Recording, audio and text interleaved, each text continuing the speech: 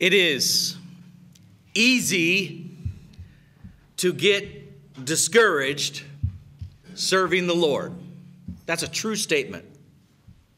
Most of us start serving the Lord with ministry visions of sugar plums dancing in our sweet little heads.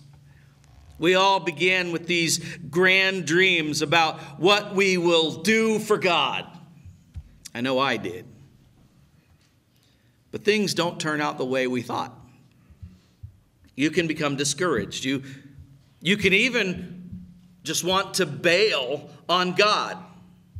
There have been times in my ministry when I wanted to sign up for the National Association of Disenchanted Pastors.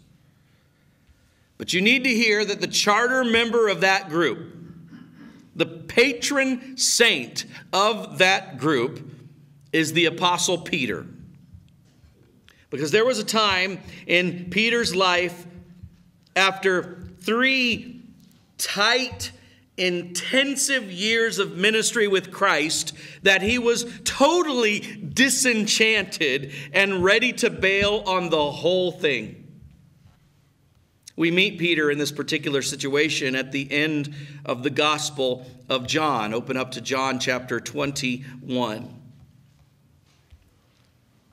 Christ intersects the discouragement and the despair, and he shows up on the scene to confront Peter. And Christ's analysis of Peter's attitude is not a matter of the externals in which he finds himself. The analysis is that Peter feels this way because he has lost focus. And Christ calls Peter back to the focus of ministry. So John 21, beginning in verse 15, we read these words. When they had finished eating, Jesus said to Simon Peter, "Simon, son of John, do you truly love me more than these?" "Yes, Lord," he said, "you know that I love you." Jesus said, "Feed my lambs." Again, Jesus said, "Simon, son of John, do you truly love me?" He answered, "Yes, Lord, you know that I love you." Jesus said, "Take care of my sheep." The third time he said to him, "Simon, son of John, do you love me?" Peter was hurt because he asked him the third time, "Do you love me?" He said, "Lord, you know all things. You know that I love you." Jesus said, "Feed my sheep." It was a matter of focus. For us, we get out of focus because we think that serving God is about being an elder or being a deacon or about becoming a preacher or about all of the people in the church or about how I actually feel right now or how I don't feel right now or about the applause that I receive. And that is way out of focus. Because what Jesus Christ was telling Peter is that ministry was about one thing. It is about loving Jesus. And if Peter really loved Jesus, then he would find in his love for Christ enough motivation to get back on track and back in ministry again. Now, I want to point out that there is a significant language barrier for us here. In the English language, we only see the word love, but there are 2 different Greek words that are being employed. We all know about agape love. And many of us have heard of phileo love, brotherly love, or family love. Agape love is the highest kind of love. That is what Jesus asks Peter the first 2 times. He says, "Peter, do you agape me?" And Peter responds both times, "Yes, Lord, I phileo you." In other words, Jesus is asking, "Peter, do you love me unconditionally? Are you willing to die for me, Peter?" And Peter responds, "Lord, I love you like my brother." And finally, Jesus asks Peter the last time, Peter, do you phileo me? And we think Peter was hurt because he asked him the same question 3 times. But that is not it. It is because he asked the 3rd time if he even does love him like a brother. And finally, Peter responds, Lord, you know all things. You know I agape you. Now, I tell you all of that because our English translations do us a disservice on this particular text. But I don't want you to miss the overarching principle. The overarching principle is that Peter had lost focus. He lost his love for Christ. The principle is this, that my loyalty for ministry grows out of my love for Jesus. That is the point of this text. And what I think is really frightening is that you and I can become so busy doing ministry, doing all of the right things, working really hard to try to do good for God, and God doesn't feel loved by us at all. That is a very spooky thought to me. Somehow my ministry can become about duty and not devotion. I remember back in Bible college, when money was always tight, it always seemed there was a lot more month left at the end of the money.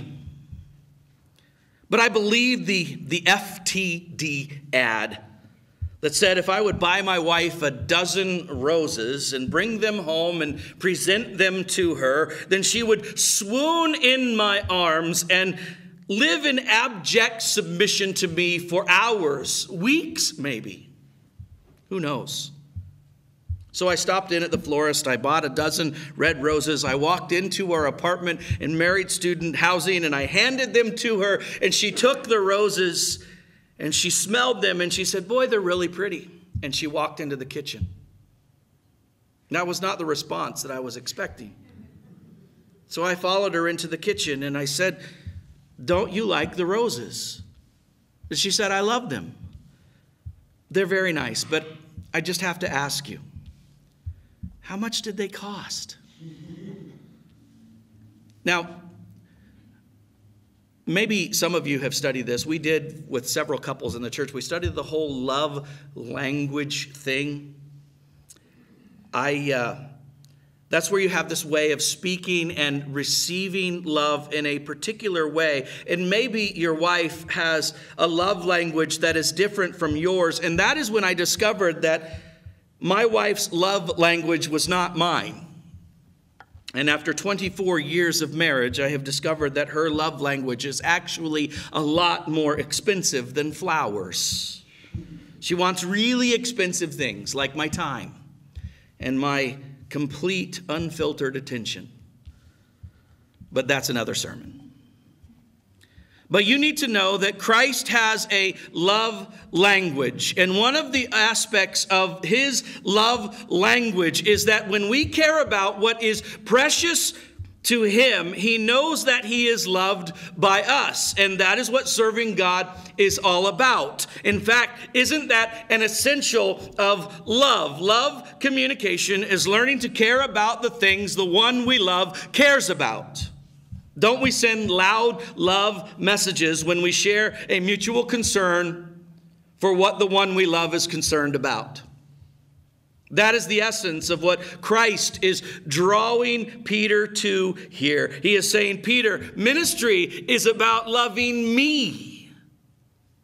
And my mind races to Revelation 2, to the church at Ephesus.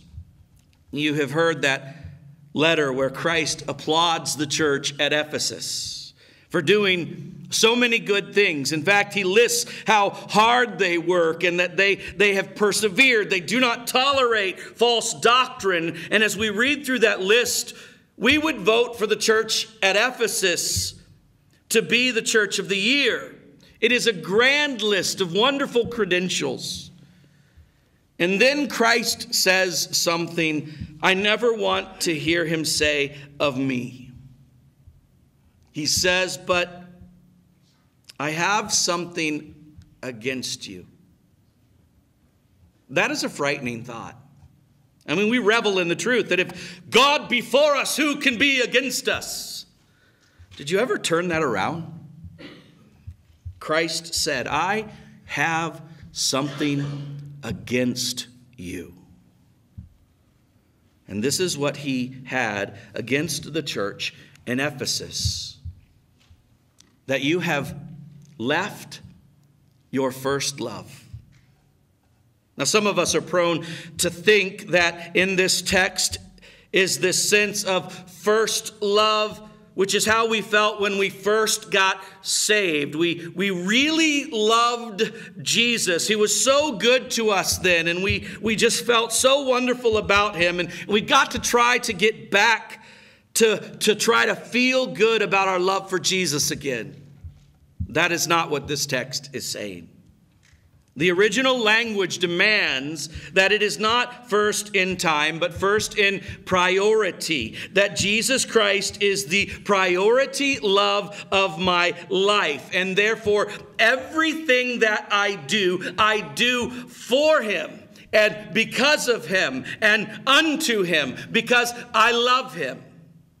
It is a matter of motive in serving God. It is that drive of your heart. That because you love Christ, you do it all, and you will do it all for him. So Peter is queried by Christ in a triple quiz. Peter, do you love me? Then minister to my lambs. Tend to my sheep.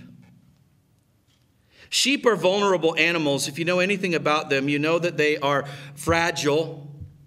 They have their little legs broken very easily as they run across the rocky fields.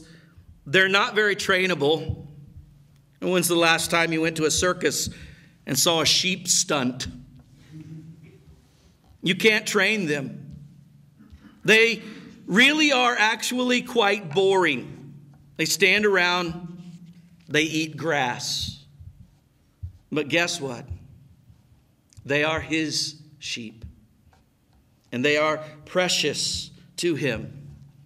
In fact, when this was written, the sheep comprised the wealth of the shepherd. For it is the people to whom we minister that are Christ's wealth. They are precious to him. They are the ones for whom he died. And you have to know, it's not about the sheep. It is about Jesus and him alone. Loyalty in serving God is born out of the womb of a heart that loves Jesus. There is nothing more. There is nothing less. That is what serving God is all about. By the way, if that is your focus, you will never be discouraged. You will never be disenchanted. You will never be disillusioned, disoriented, or disgusted, because Jesus is worthy of everything, and he never disappoints. So that is what Christ called Peter back to focus. Now, I will have to say that if someone asks you the question, do you love me? There is a lot of meaning in that question. I mean, if you come home and you've been serving God all day, and your wife walks up to you with a sparkle in her eye, and she says, honey, do you love me? It probably means she bought a really expensive dress while you were gone. Or maybe she wrecked the car while you were gone. But if she walks up to you and looks at you with a depth of seriousness, and she looks right into your eyes, and she says, do you love me? In fact, she says it twice. Then you know there is a problem. So to just look at John 21 and hear Christ intensely grill Peter, do you love me? You know that that is growing out of a problem. And we really don't understand these questions or the background of these questions until we understand the actual context. And the context goes all the way back to the beginning of John 21, where we read that Jesus Christ appeared to the disciples again for the third time. And then it introduces us to Peter. And it says, and here's the problem. It says that Peter said, I'm going fishing. He said this to Thomas and Nathaniel and James and John and 2 other disciples. And they said, nifty idea. We're going fishing too. Now, some of us who want to be idealistic about everything and never have a negative outlook will say, well, they're just taking a day off. I mean, lighten up on Peter. I doubt it. Because if it was just a day off, I think Christ, who himself went away and rested at times, would come along the beach and he would say, how are you guys doing? Are you having a good day?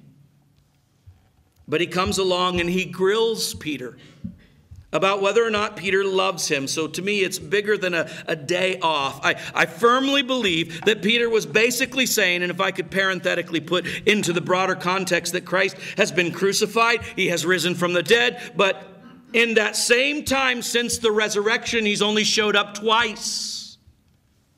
And they have been used to steady 24-hour exposure a day. They don't even know where he's been. He just shows up. So I firmly believe that Peter is very disenchanted with ministry, with serving God. And I think that he is disoriented. I think that he is disillusioned. And what was Peter before Jesus called him? He was a fisherman. It was his business. It was his career. And Peter was saying, it's back to business as usual. I'm going off mission, off vision, off calling. I'm going back to do what I know how to do best, because it looks like this ministry gig is just done. And he takes several others with him. He is bailing on Christ. And wouldn't you know that Christ would show up on the beach? Jesus will intersect with our disillusionment with serving God. And he will walk that beach with you and try to put you back on mission, on vision, on calling, and put you back into focus. Now, you know the story. Peter goes out and they fish all night and they catch nothing. Now, I have to tell you, if you're just out on a day trip and you get skunked, it's no big deal. But if it is the first day of your new business, it is a big deal. So Peter catches nothing all night. And the text says that Christ shows up on the beach as dawn is beginning to come. And he basically says, how are you guys doing out there? You like it off mission, off calling? He says, catch anything? Now you need to know something, that Christ shows up and he never asks questions in the gospel because he didn't know the answer. He always asks questions to make a point. And he's making one big point here. They did not know who he was. I mean, to them, he was just some guy walking on the beach wanting to know how good fishing was that night. And they say, we haven't caught anything. And so he says, well, try this. Try throwing your net on the other side of the boat. They must have been desperate because they tried it. And in their book, this is not some command from God. This is them not knowing who he was. So they say, well, we'll give this a try. And boom. Their nets immediately fill up with fish, so much that the nets were beginning to break. And John, who in the text calls himself the one who Jesus loved, says, Peter, it's the Lord. Brilliant conclusion.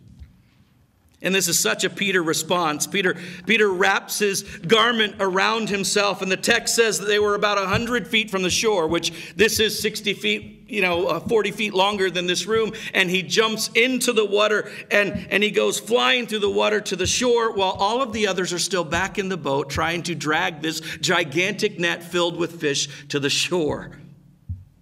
You know that part of the story, but do you know what strikes me? Now take your minds back to the 5th chapter of Luke. at the very beginning of Peter's ministry. Christ is teaching these crowds, and crowds are pressing in on him. And he sees a couple of guys over on the side, and they're mending their nets by a boat. And he says, could you guys push me offshore just a little bit so I can stand in your boat and teach? One of those guys was Peter. So they push the boat off of the shore. Christ finishes his teaching, and he turns to Peter in the boat, and he says, how's fishing, by the way? And Peter says, terrible. We fished all night. We didn't catch anything. And Christ says, well, try this. Put your nets on the other side of the boat. And sure enough, they did.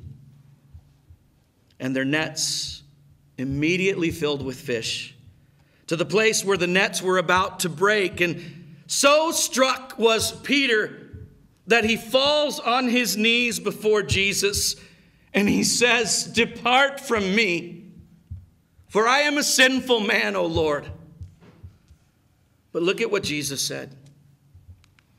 He said in verse 10, do not be afraid.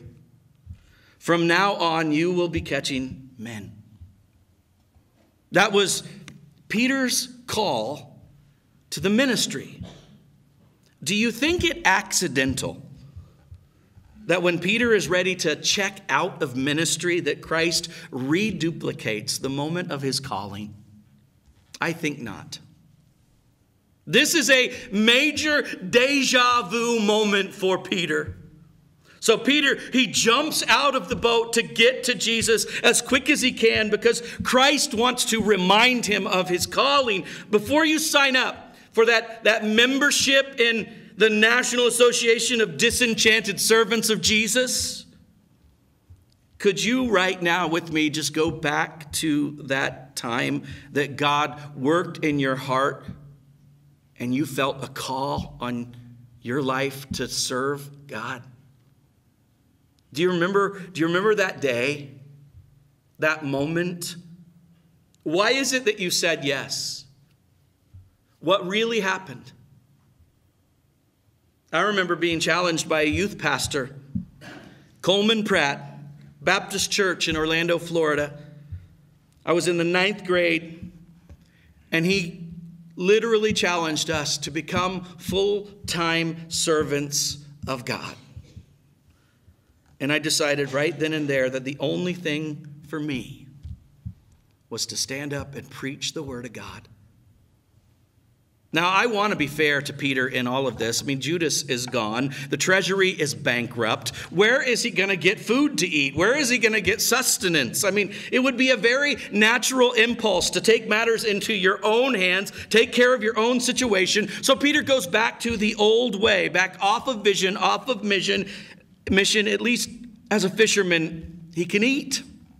He can pay his bills. He can keep clothes on his back.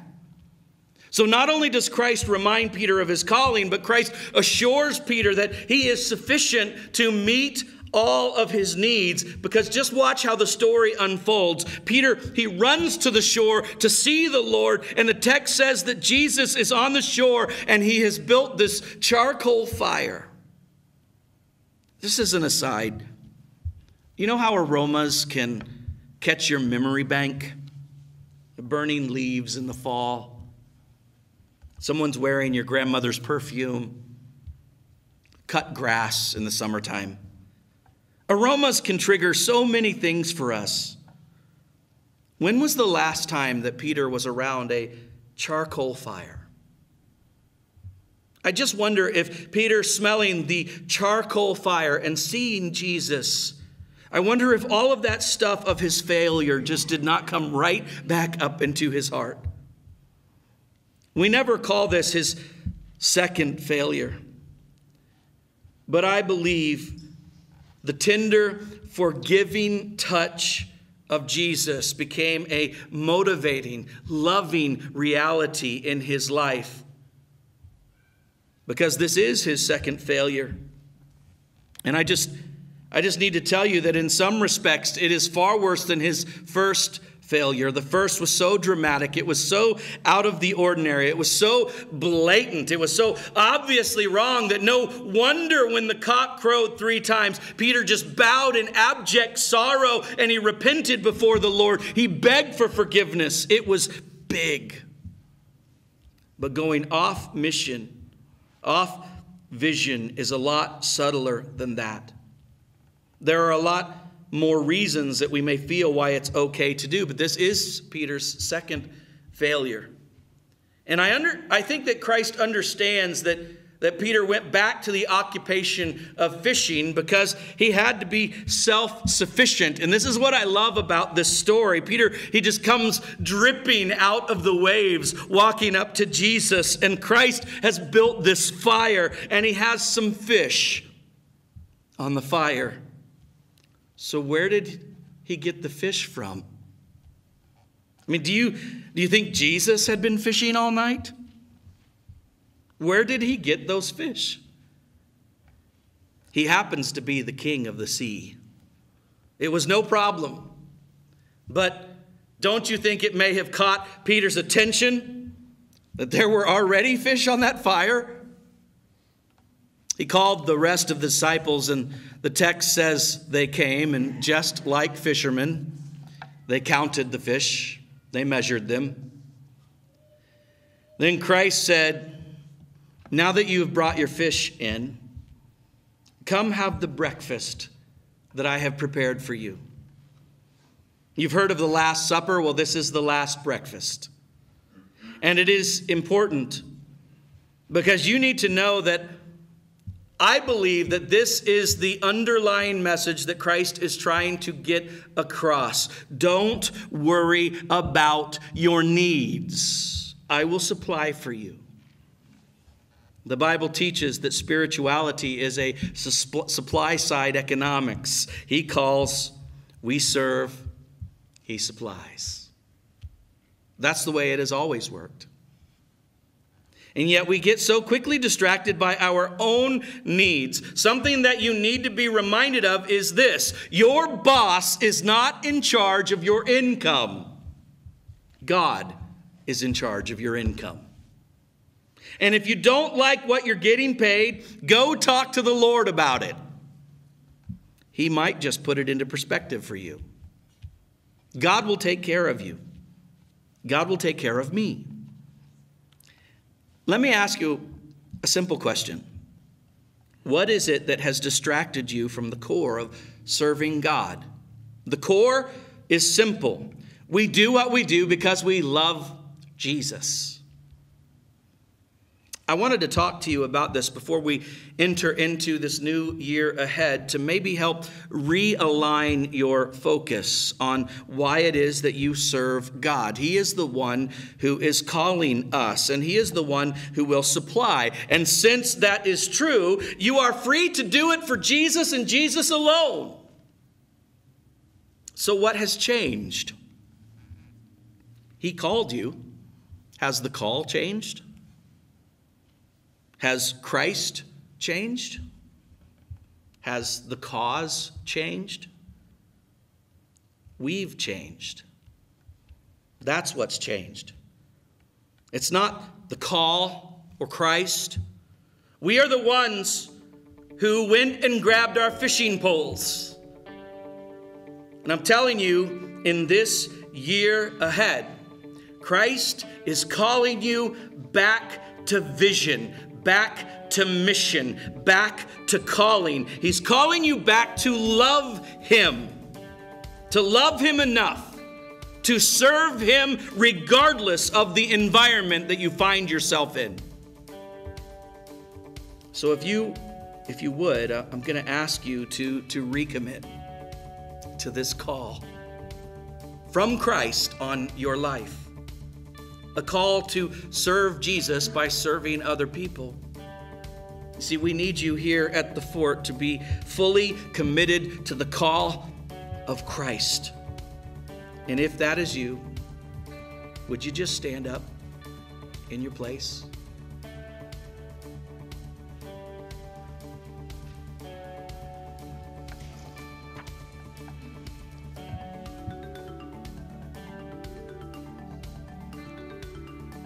My prayer is that when Christ sees our heart, he can see the anthem of our soul as being more deeply committed to the call on our life than ever before, simply because we love him.